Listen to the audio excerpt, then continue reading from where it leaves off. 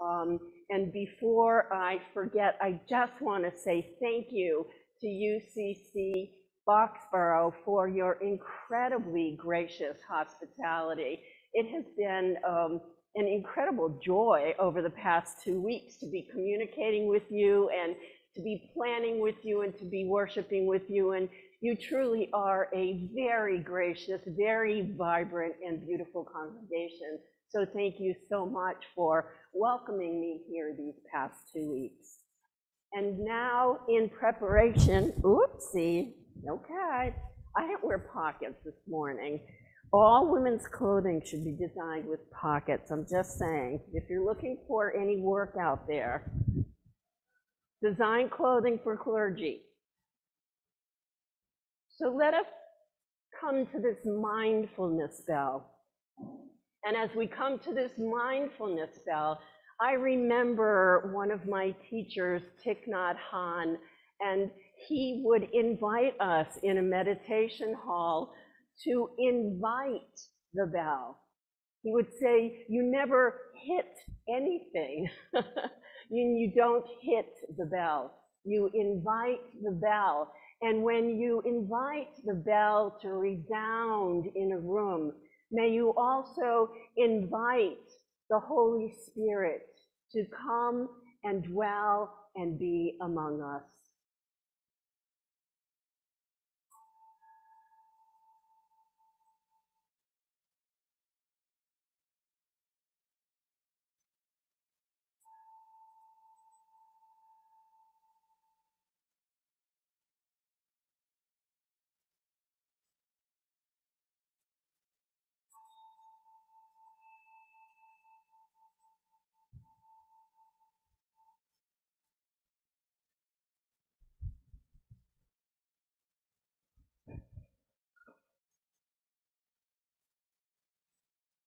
Good morning, everyone. Good morning. Online, my name is Gloria.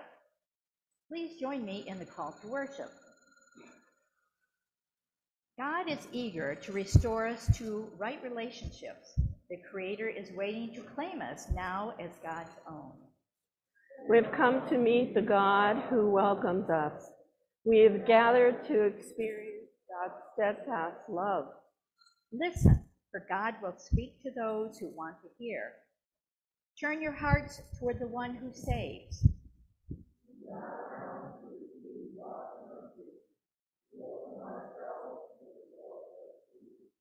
God will answer us and will give what is good. God restores us to faithfulness and righteousness. We come asking, searching, knocking. We come listening, learning, and praying. Our gathering hymn this morning is When Morning Gilds the Skies. It should be in your bulletin as well as online.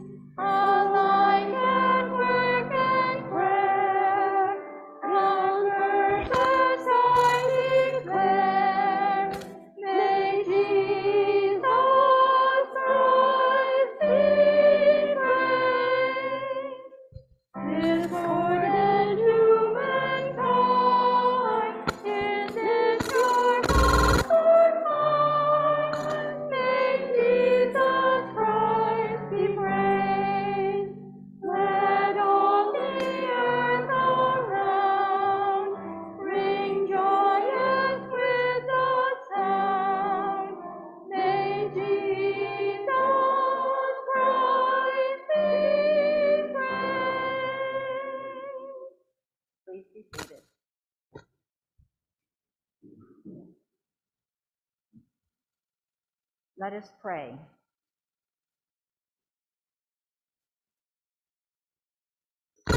Loving God, when we come as your offspring to be reclaimed and blessed, we need the inner strength that comes to us through worship and prayer. Teach us once again how to pray. Take away the noisy clamor that would make us captives of human traditions. Turn us toward the source of our salvation, toward your steadfast love and faithfulness. We pray this in the name of the very one who taught us to pray, saying, Creator God, who art in heaven, hallowed be thy name. Thy kingdom come, thy will be done, on earth as it is in heaven.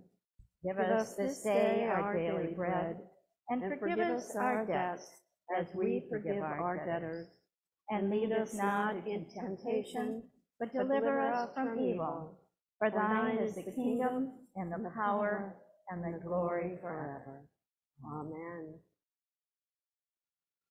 It is said that human beings need connection just as much as they need food, water, even air. So our gathering together in one form or another is life-giving practice, not a luxury, but a need. This morning, as we greet each other with God's peace, even separated by screens or masks or distance, we are giving and receiving what we need to survive, connection to each other and to God. God's peace be with you. And also with you. Now, folks online, you're welcome to the chat box in the sanctuary. They'll share physical distance peace. They join together in a song of celebration. Be with you. And also with you.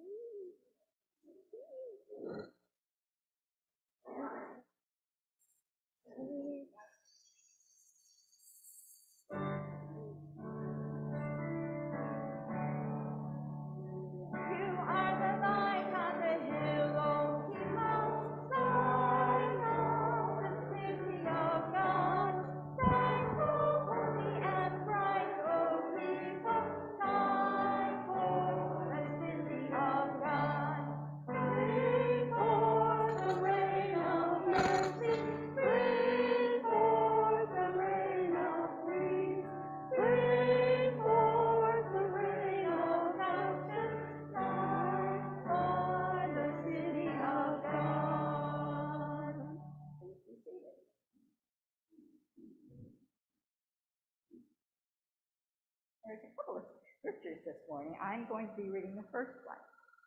It is Psalm 24, verse 1.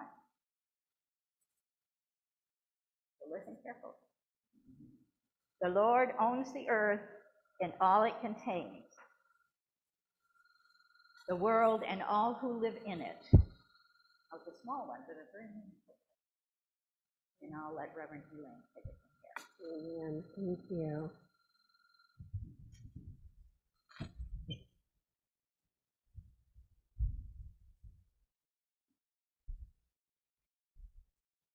Thank you, Gloria, for that wonderful welcoming and naming our need for interconnection and interdependence as much as we need food and water. That was quite moving.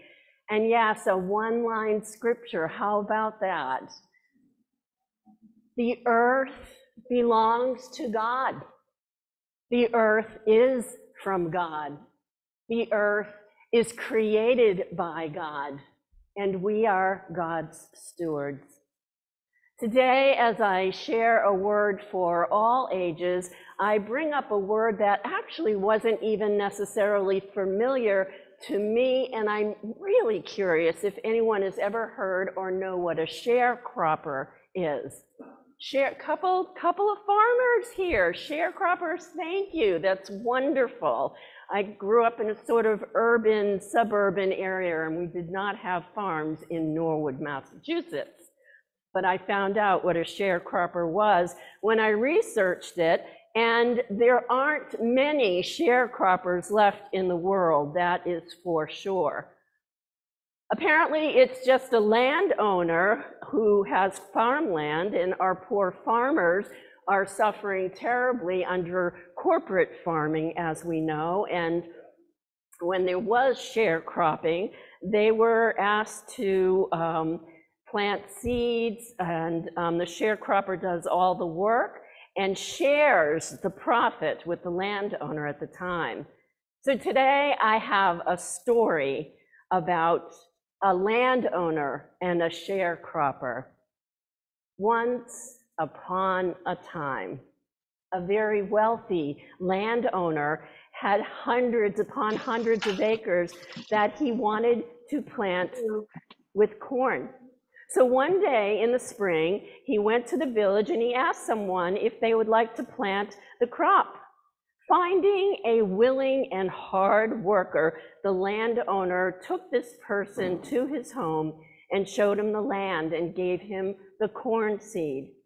He asked only that the sharecropper respect him and that the sharecropper respect the land and to do his very, very best to produce a really good crop. Well, the next day, the sharecropper went to the village and sold half of the corn, and he kept the money for himself. He then planted the other half. And when the corn grew and was ready for harvest, the landowner couldn't understand, where's the rest of my crop?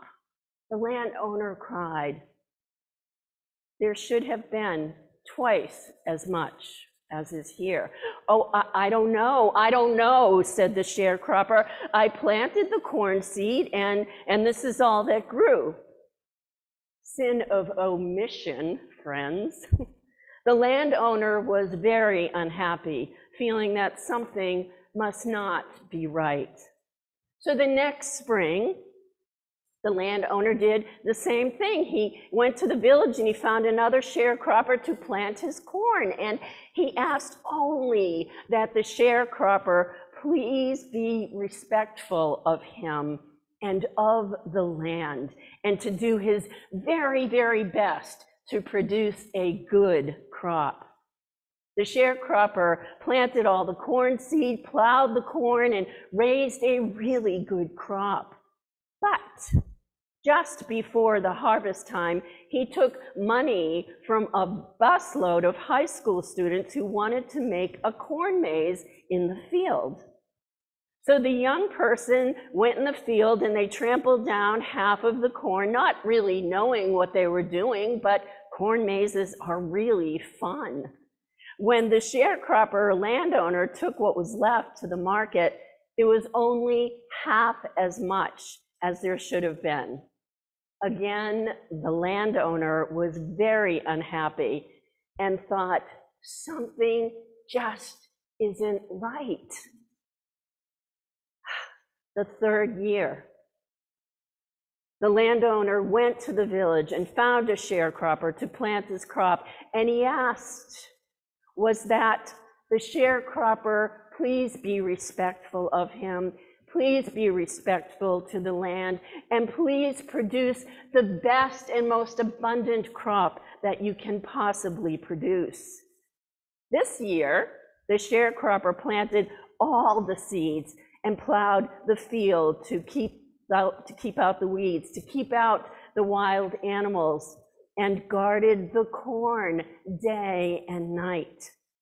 When they took the crop to market, it was more than twice it had been the other 2 years prior.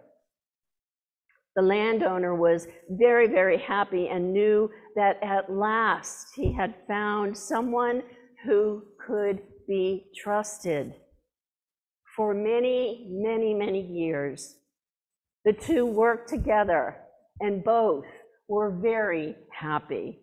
They were in connection and they were in community. This is just a simple contemporary parable which Jesus used stories all the time because truly a long, long time ago, God created the world and all that is in it and gave it to men and women and boys and girls and humankind to use. And God said, enjoy it. This is my beautiful land. Grow your food, gather your fruit, enjoy the streams and the oceans and the beautiful trees and breezes. Look upon the mountains with awe. I only ask that you please respect me. and respect my land, and return to me a fair offering from that which you grow or earn. But you know what? Men and women, boys and girls, humankind have not always respected this land that belongs to God. The earth has been made dirty. The streams, the lakes, the oceans have been polluted, and we are often forgetful to return any kind of offering to God that we earn, never mind half of an offering.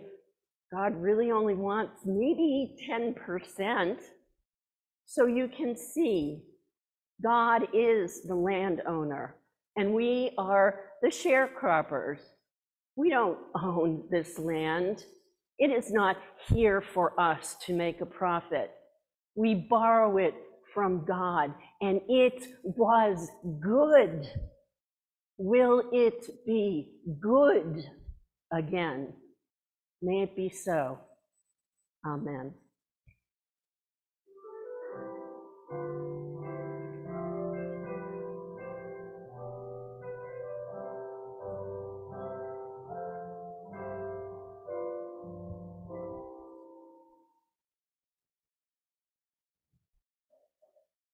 And so the sermon scripture this morning is a familiar one to all of us who have been in church maybe once in our life. This scripture is taken from the Gospel according to Luke chapter 11, 1 through 13. This is the second version of the Lord's Prayer that we can find in the Bible. The first one is very elaborate and lengthy, and we can find it in the Gospel according to Matthew. And here we have Luke's version of the Lord's Prayer. Now, Luke didn't want for intellect or use of words, but somehow it was important to him to just shade this down to its bare essence and put in what he saw Jesus teaching. So Jesus was teaching in a particular place, and then he was praying in a particular place. And after he had finished praying, one of his disciples said to him, "Lord, teach us how to pray," just as John taught his disciples. And he said to them, "When you pray, say, 'Father, hallowed be your name. Your kingdom come. Give us each day our daily bread, and forgive us our sins, for we ourselves forgive everyone indebted to us. And do not bring us to the time of trial.'"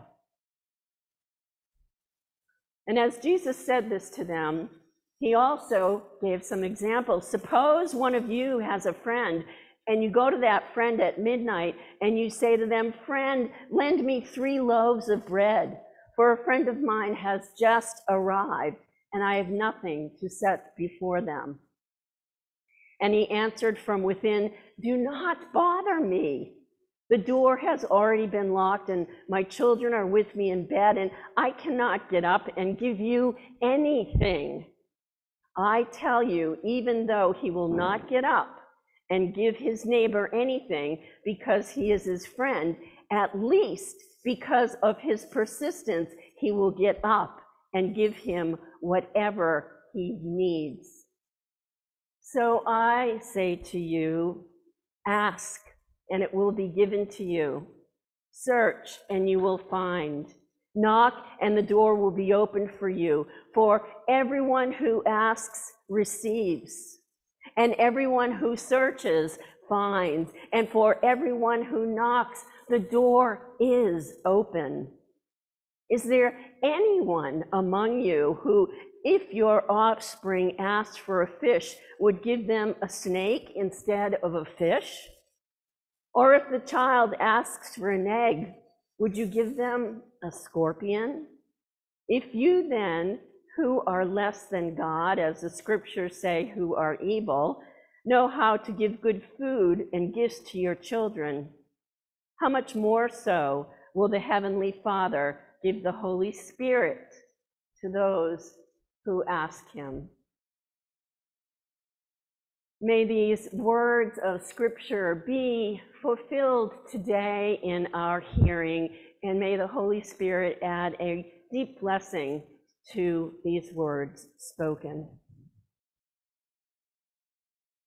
Will you pray with me? Creator God, brilliant God, scientist God, physicist God, you who through the eons create all that is good and beautiful. On this day, oh God, teach us how to pray. And may the words of my mouth and the meditations of all of our hearts be acceptable in thy sight.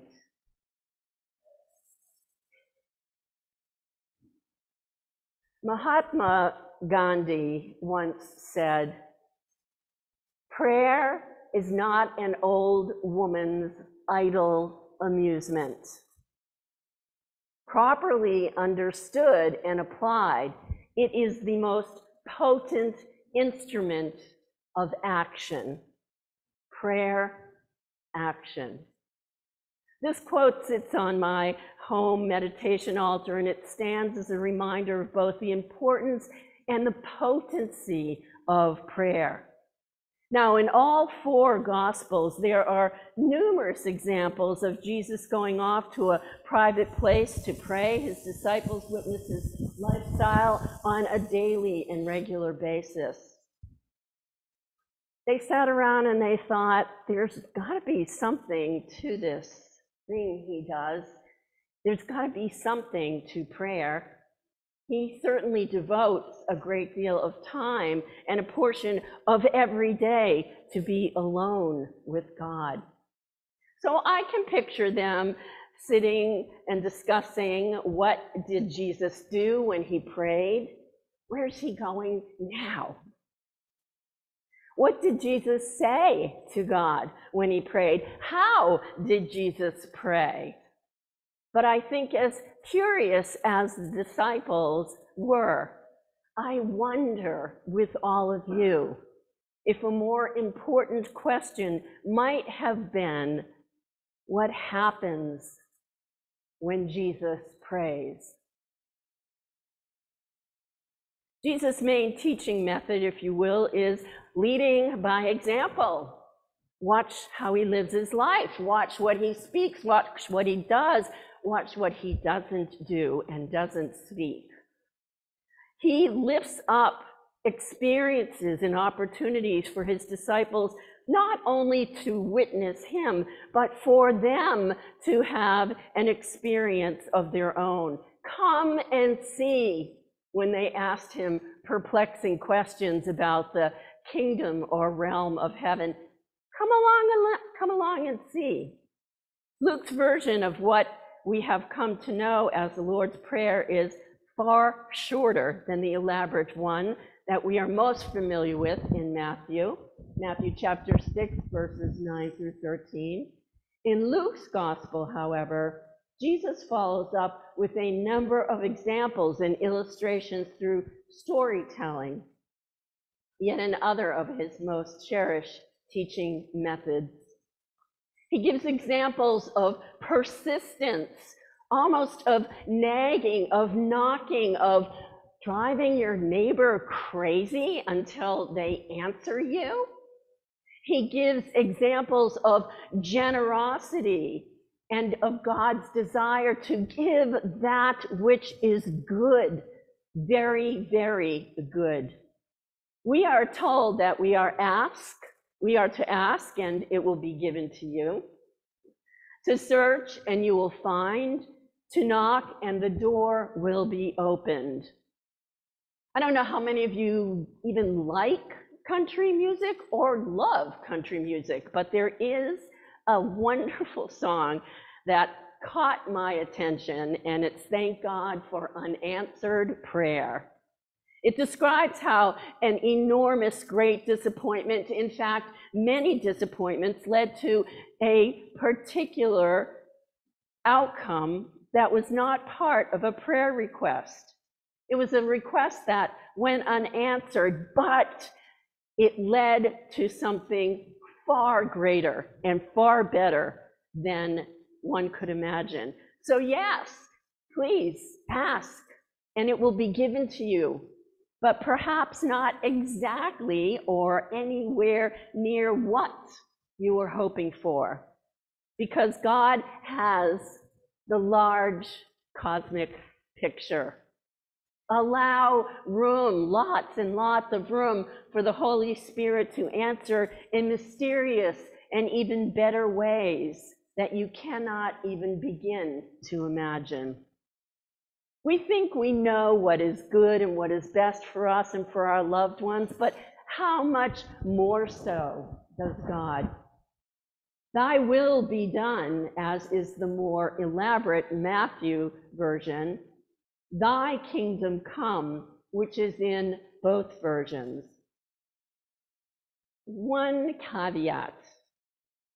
Before we even begin to continue to break down this prayer into meaning, let us please first acknowledge for some that the male-dominating images of God as Father and the reference of God's kingdom are for many a total stumbling block. They can't get past the first line. But as so many churches have, both SAC and UCCB have faithfully wrestled with this and sought to remove this stumbling block from their formal Lord's Prayer by encouraging images of that which invokes deep and profound and true love, of deep trust, of deep communion, of deep connection, of everlasting relationship, such as Creator or Mother or Beloved. For Jesus, it was Abba. Daddy, Daddy, he would cry. He was lifting up an example that was for him the most loving and trusting and selfless and constant presence in his life on earth. He would surely desire for us to do the same. Our Creator, our Mother, our Beloved, our dearest, closest friend. So the point is to begin all prayer with addressing the Holy One. It's really that simple.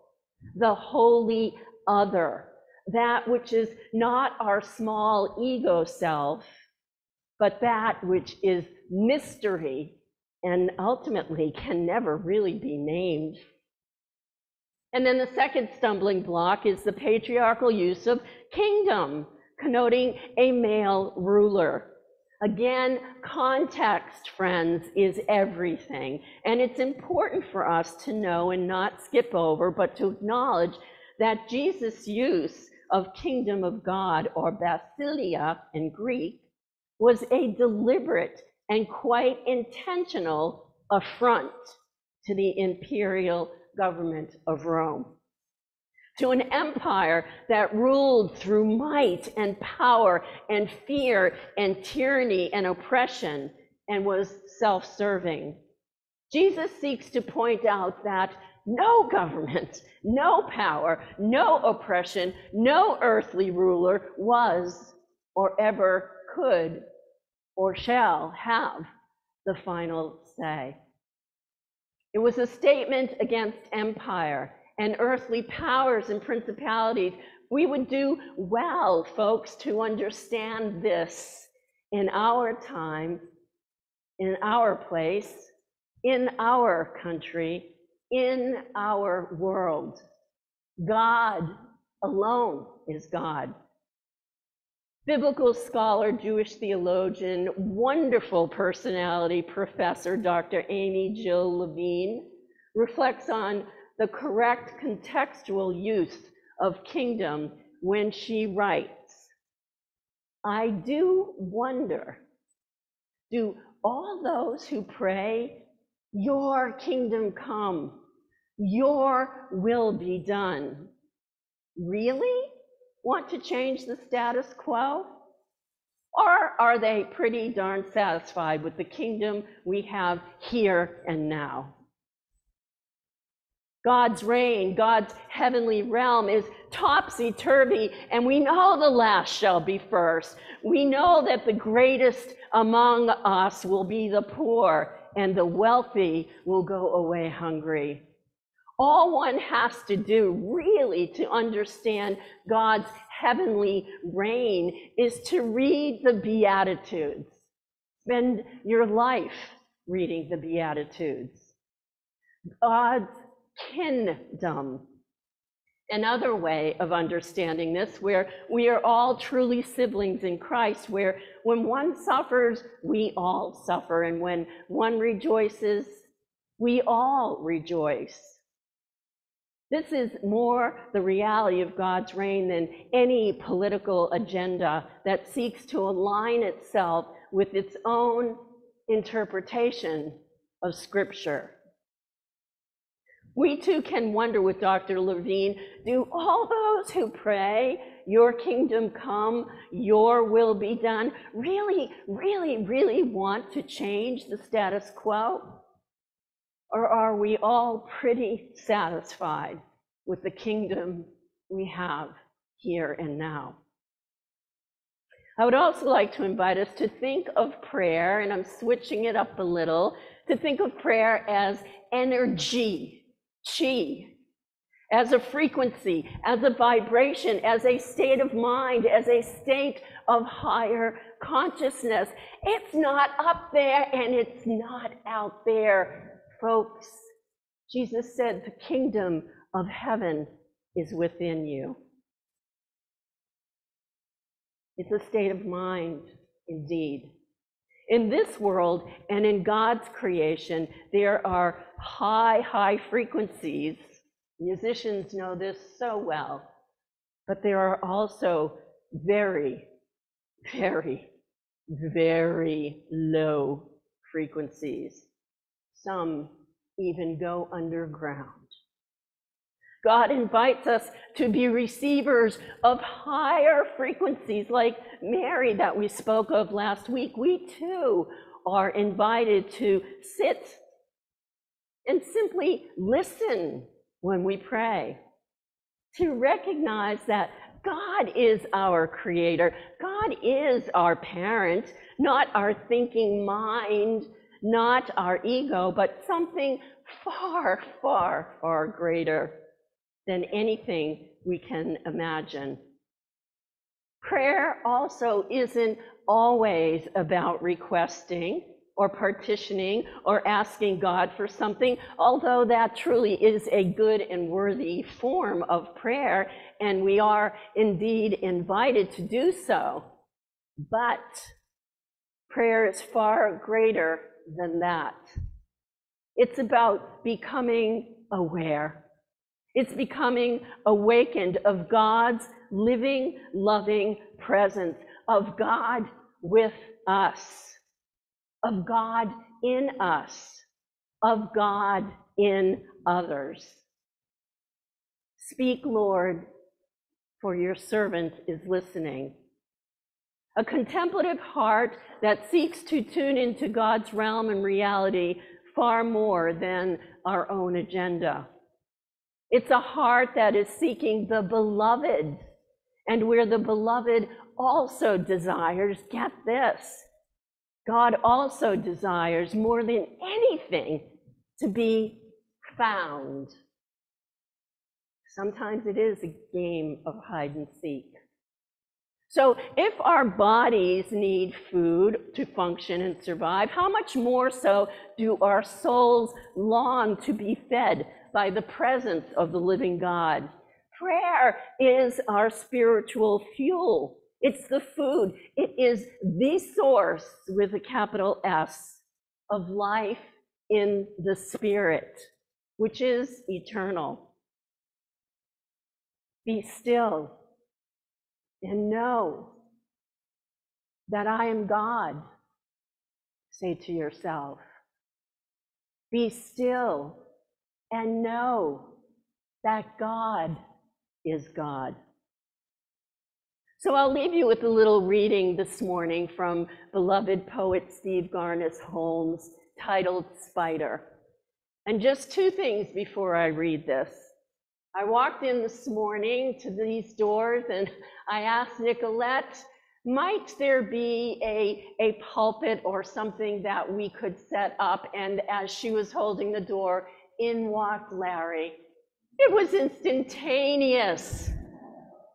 And then he brought this pulpit here, and there's this beautiful canvas bag back here, and there is a spider, a very beautiful spider, not scary, a beautiful spider dangling from the strap.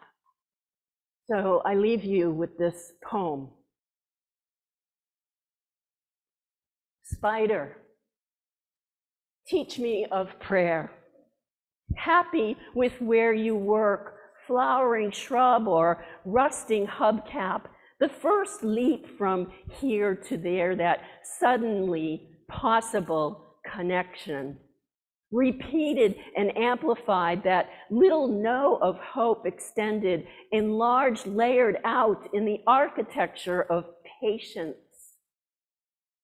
The ever-expanding rounds, more like a window than a door.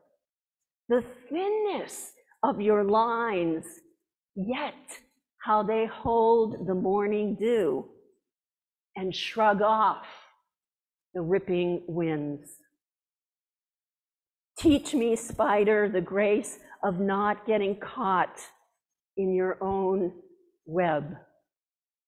Not thinking or even looking how your little feet work the tightropes on your legs, as thin as prayer. And then the waiting. So still, still waiting for the tiny bug of God to appear. Amen.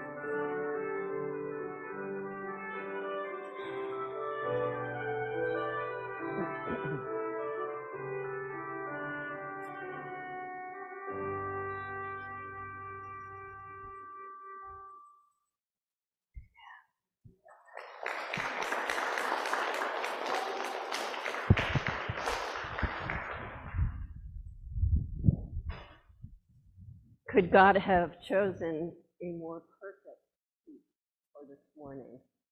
Thank you for that. We turn now to our prayers of the people, and I would just like to say that last week I had not communicated with with Ralph and UCC Boxborough that I often request and lift up prayers from our Zoomers. And that, I come to find out, is not a tradition here, and it's a tradition at SAC. So poor Ralph looked like a deer in the headlights, and I am so sorry for having placed him in that awkward position. I'm even more sorry for those of you on Zoom who had prayer requests that you wanted lifted up, that you wanted voiced, and they did not get voiced. However, immediately following the service, Ralph got me a copy of the chat and of every single one of your prayers, and I could actually sit with them and pray with them. So know that your prayers have been heard and shall be answered. So please forgive me for last week, and we'll try again today. I begin by lifting up in prayers a very dear and beloved friend, Bob James, and his wife Mary, Reverend Mary James.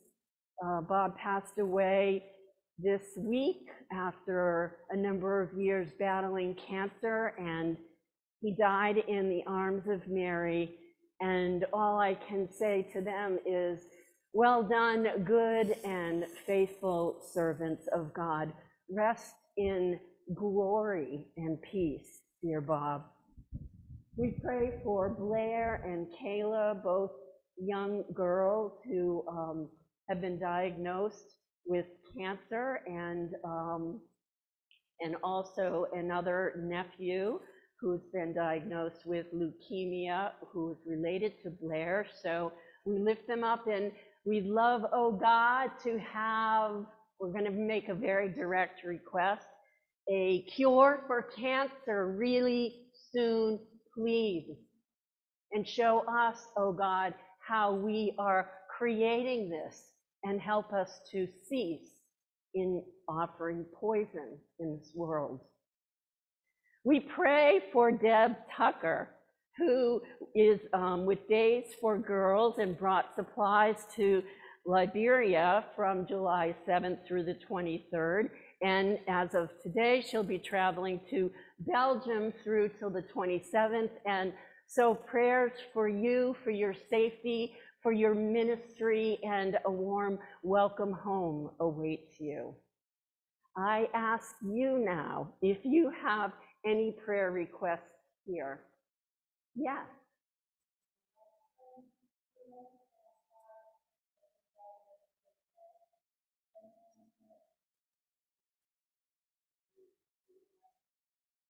Prayers for your friend Sheila, who's been diagnosed with colon cancer. May she be a part of that cure, whatever that may be. Others? Yes, Becky. Yay. Yeah.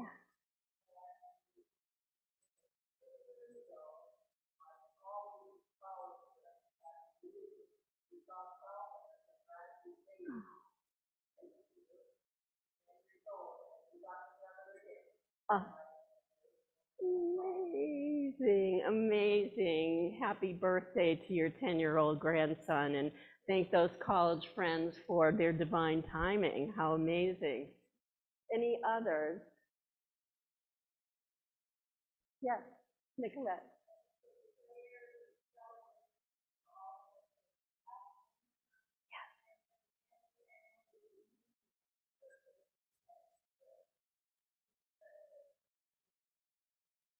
Absolutely. Thank you so much for that prayer.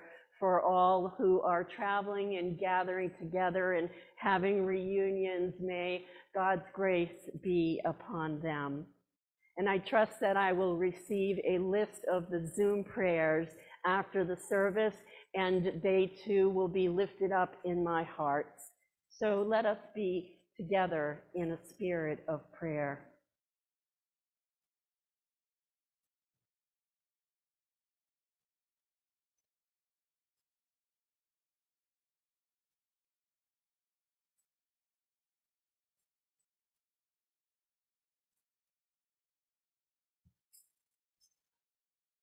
Beloved teacher, friend, whose doors are ever open to receive your people, we want to learn from you how to pray. We long to sense your answering voice when we call. We are eager to receive a response to our earnest requests. We want to persist in prayer amid all the competing distractions of our lives. We seek this, O Holy One, not just for our own satisfaction, but so that the world might become that which you created it to be originally, filled with wholeness and healing, where there is a place for all God's children, where diversity is seen and known and respected as your variety. In this coming week, Holy One, lead us beside still waters, or a cooling breeze under a tree, or a field whose flowers have grown wild. Lead us to a mountaintop, or below in a valley where we look upon your magnificent creation and mountains. Lead us this week, O God. Call us this week, O God, to a place to go and be alone, to be all one with you. Speak, Lord, for your servants are listening. We lift up all these prayers in Jesus' very sweet name. Amen.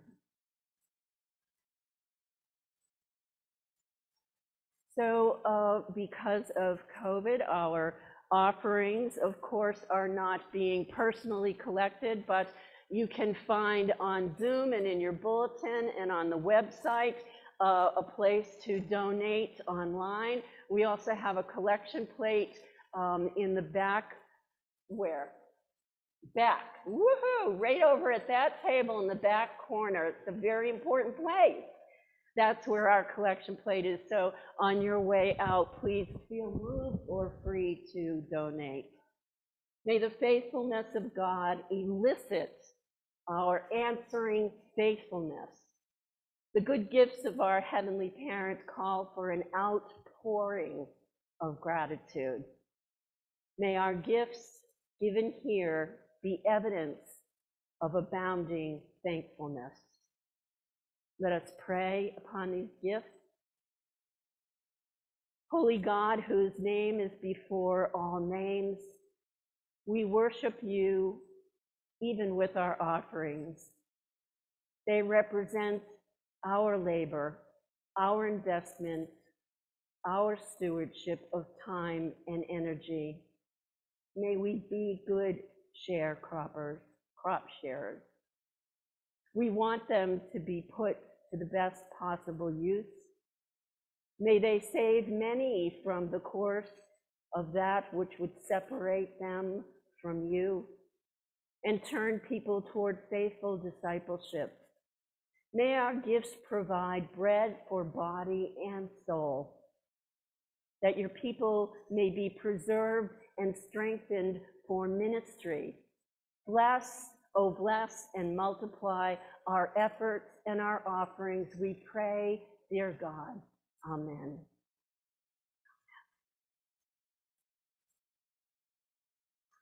I would invite you to stand now and join us in our closing worship. Lord, dismiss us with your blessing.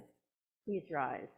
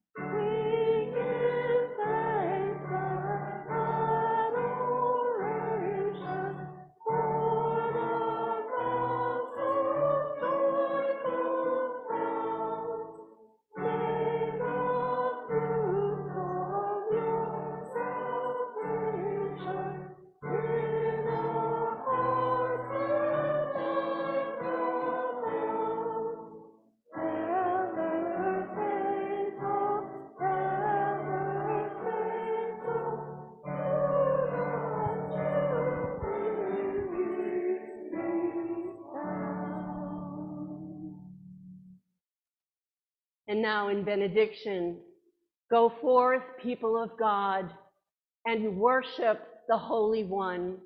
Go forth and sit at God's feet, and let the Holy Spirit teach you how to pray. All glory, laud, and honor be unto you, O Holy Creator. Go forth in peace. Alleluia. Amen.